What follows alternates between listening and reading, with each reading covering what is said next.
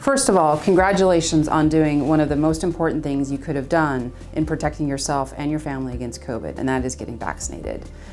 However, we know that protection from anything is never 100%. You've greatly reduced your risk, not only of getting sick from COVID yourself, but also potentially transmitting it to others. So that's two really important reasons why vaccination is so important. Sometimes when people get COVID after a vaccine, it's simply due to timing. You were exposed to COVID too soon after your vaccination or in between your first and second dose when the vaccine hasn't had time to protect you yet. But even after you've been quote unquote fully vaccinated, 1 to 2 weeks after your second or final dose, there is a small chance that you could still get COVID.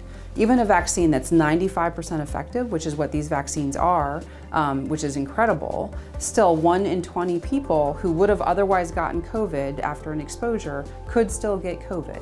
However, what we're seeing is that most of these cases are very, very mild, and you're highly protected against getting sick enough to be in the hospital or even dying from COVID.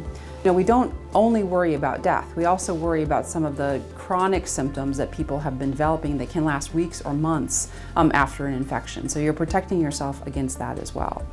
So again, really, really important. Even though your protection will not be 100%, getting vaccinated is the best step that we have of getting through this pandemic, not only to protect yourself, but to protect those around you.